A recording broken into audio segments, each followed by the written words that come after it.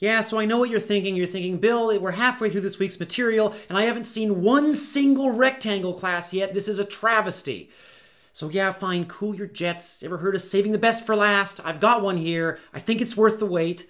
So I have another implementation of rectangle, and this one even drags in our friend the point class. So one other way of representing rectangles, we've already seen a few different basic ways of doing it, is I could choose to represent the rectangle by 2 points in space. So I could say the rectangle consists of the point at the lower left and the point at the upper right.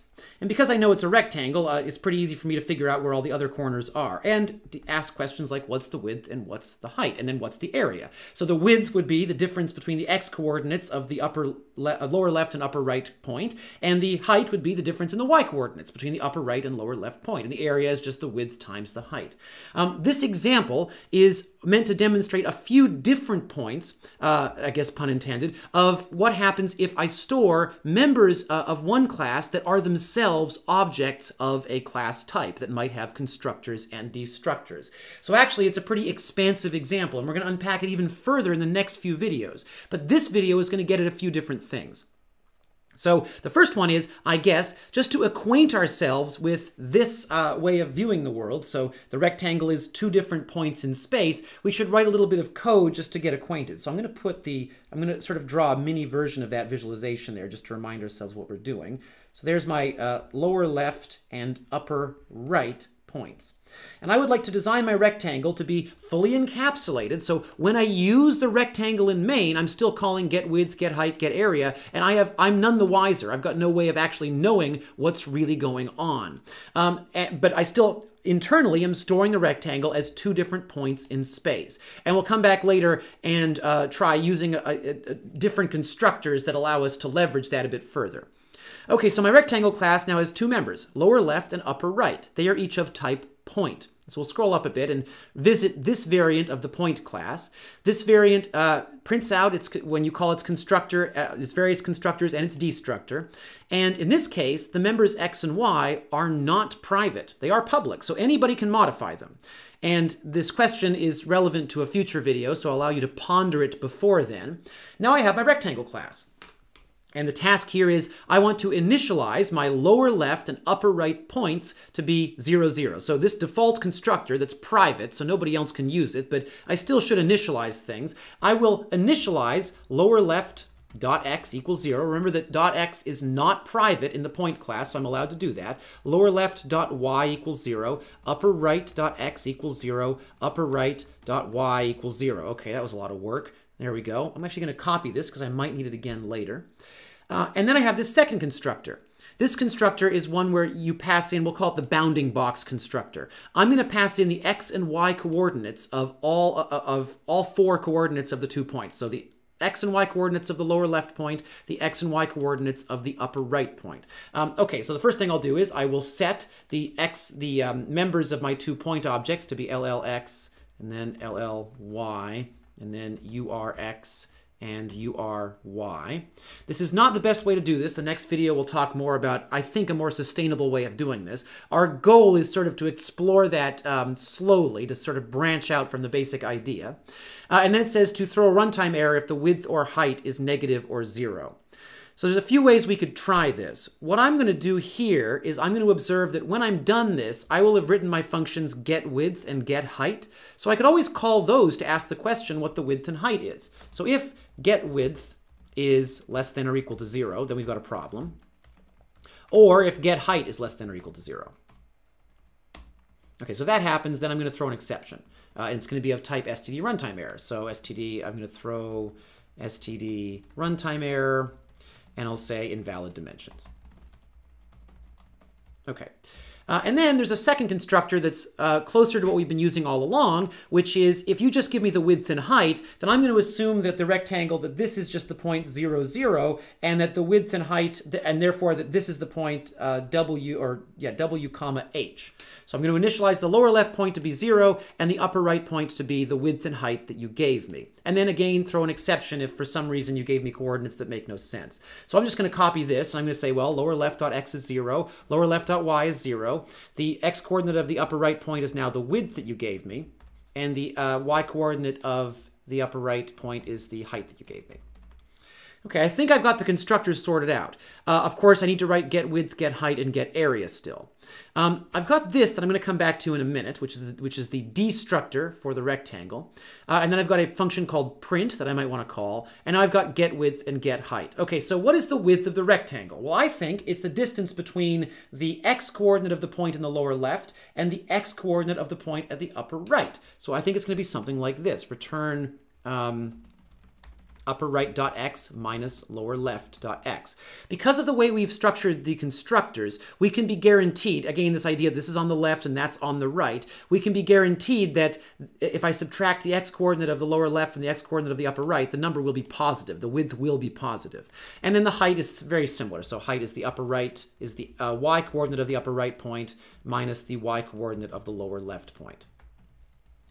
And I think that's all I have to implement just to get the code to compile. So we'll try that. And I want to run it a few different ways. So first, there is a lot of output. A lot. And I want to unpack the output a bit. So first, before we unpack the output, I want to show off all of this output. I also want to show you that in main, I am constructing objects of type rectangle. I never construct an object of type point. And we can see I am calling the constructor for a point. So that should already sort of ring some bells. We should now know, if we recall the way the rules for constructors work, we shouldn't be surprised that the point constructor gets called. The next thing I want to do is observe that, of course, I'm constructing two rectangles with that basic width and height constructor. But what I'm going to do is I am going to modify R2 to use the bounding box constructor. So R2 in this case would now be the rectangle where the lower left point is at 1, 1, and the upper right point is now going to be at 6, 10. Okay, just to make sure I use both constructors. So we'll now compile and run that. And if we scroll up, sure enough, there's the width and height constructor being called for R1. There's the bounding box constructor being called for R2. Then it prints out some details of R1 and R2. Then it calls create unit square.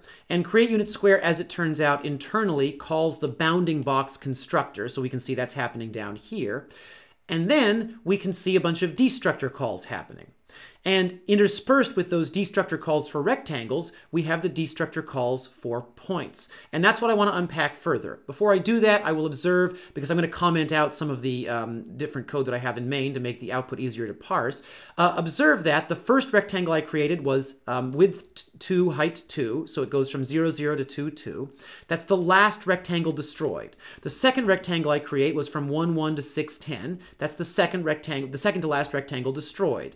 The final rectangle I create, and the first rectangle destroyed, is the unit square. Notice that destruction order is, as usual, the reverse of construction order, as we expect by the law of socks and shoes. So what I'm going to do is I'm going to comment out all of this stuff. I'm going to keep printing out the width, height, and area of R1. I'm going to comment out R3 altogether, but R2 still exists. I'm just going to try and clean the output up a little bit. Okay.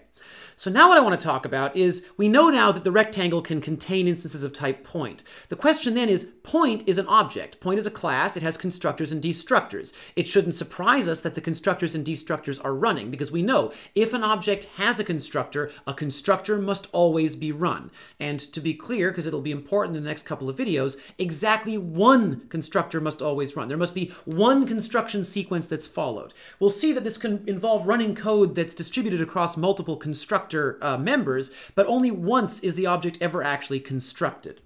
The other thing we'll observe is, before I actually run my width and height constructor for rectangle, the point gets constructed, the 2 points inside that object. So here is the width height constructor for my rectangle object. By the time I get to the print statement at the beginning of the constructor, both of the 2 point objects that the rectangle contains have already been constructed. That's a key detail. It makes sense that I have to do that, because in the constructor, which is an ordinary member function except that it's called at a special time, inside the constructor, I can use my point objects. And we know that it's not permitted ever to use an object before it's been constructed. That means if I can use my members anywhere inside the constructor, the members must have already been constructed before the constructor for rectangle began. And we can see evidence of that here. We can also see evidence when I use the bounding box constructor of exactly the same thing. The 2 point objects that are members of that rectangle have already been constructed. Now on the other side of things, let's look at the destructor. And you can glance at this remark being made in the comment here. In the destructor, so here's the destructor, I print out rectangle destructor, and then I call a member function. And I'm allowed to do that. I can call a member function from inside the class in another member function, and the member function prints out the values of the 2 points. And I think it's clear from this that in the destructor, I can call functions or I can use the members directly. In the destructor for rectangle, the members of rectangle must still be usable. And just like how you're not allowed to use an object before it's been constructed, you're also not allowed to use an object after it's been destroyed, of course.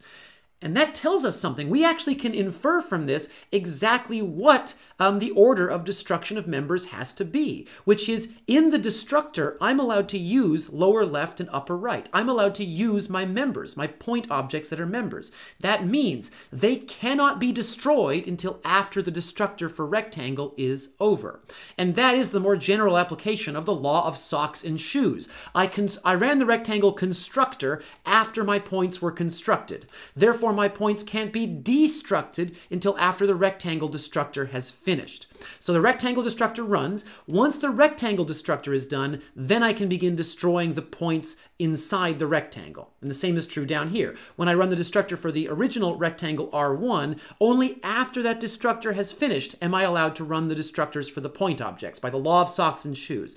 And all of this together means that exactly when constructors and destructors get run is actually dictated pretty strictly by the law of socks and shoes. We know that we need to construct the points before we run the rectangle constructor, and therefore, by socks and shoes, I need to destruct the points after the rectangle destructor. Now, we still have to talk a bit more about constructors. So one thing we could notice here is, okay, maybe our point object is encapsulated and we can't just go modify the members like this. But also, isn't there a fair bit of duplication here? Like, you know, there's this, then there's this that's almost the same in a different constructor. Wouldn't it be great if we could clean up our constructors to remove some of that duplication? And it turns out we can.